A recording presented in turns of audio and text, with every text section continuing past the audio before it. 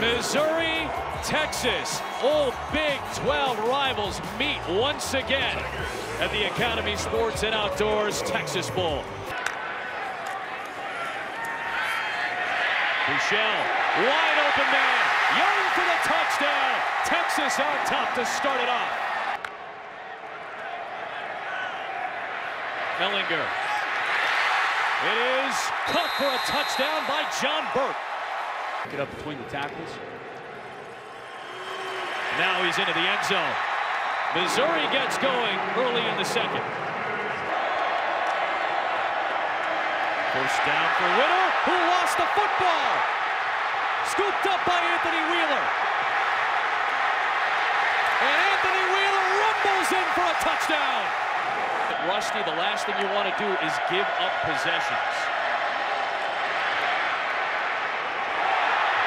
And the ball is loose out of the hands of Okuwebanam. And Brecken Hager with the recovery for Texas. Lock, deep shot. Jamon Moore. Beg your pardon, Jonathan Johnson. First play. Tucker McCann from 28 yards makes it a 5-point game in the third. Ball IQ.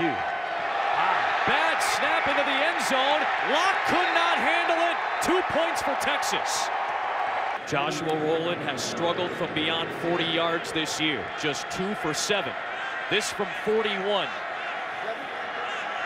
To make it a 2-score lead.